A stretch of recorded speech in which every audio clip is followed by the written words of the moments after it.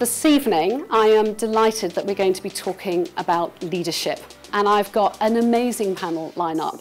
I think probably in my 6 years, the most diverse. Yes. As a leader, how have you had to grow and evolve and help your organisation through that kind of marketing journey? So I joined Lloyds TSB, and during the banking crisis and then the takeover of HBOS, and then through that. So we moved to now Lloyds Banking Group, 13 brands, and enormous changes, challenges. So being in marketing where the emergence of customer matching, the issue of the fact that we have 13 brands in our portfolio of brands that are all seeking to readdress our relationship with customers, rebuild trust, which has obviously been broken in the banking sector during that period. So it was a really important time for marketing to help realign and recalibrate that relationship between our brands and our customers. During this whole period that I've been leading marketing for Lloyds Banking Group, I've had a very stable leadership team. They've been with me through that whole period, and they are phenomenal. Transformation is really a bit of a theme for you as well, David, isn't it, in the journey that you've had? What kind of skills have you needed? For me, in the first instance, it's less about the skill, because I think you can build skill and you can build capability. It's probably much more about the inherent quality of the leaders and the team that you surround yourself with. So, you've touched on it already in terms of resilience, but quite frankly, to work in British retail right now, you need to be tremendously resilient. And I think to maintain that level of resilience, because it's a resource, over time it burns, you have actually got to be quite resourceful. Resourceful with yourself, resourceful with your team around you.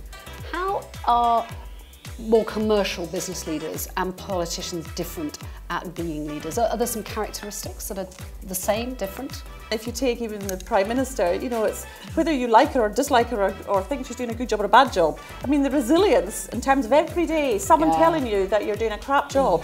How on earth do you pick yourself up from that and carry on? And I think you just got to keep believing in what you're doing and feeling, look, I still want to deliver something. I have a vision for something I want to really do in politics for the country. And therefore that kind of keeps you going, I think. And one of the things that I notice about you, and now we've done these 2 shoots with leading leaders in marketing in the last couple of weeks, you have an extraordinary ability to, in a matter of moments really capture the essence of an individual. How do you do that?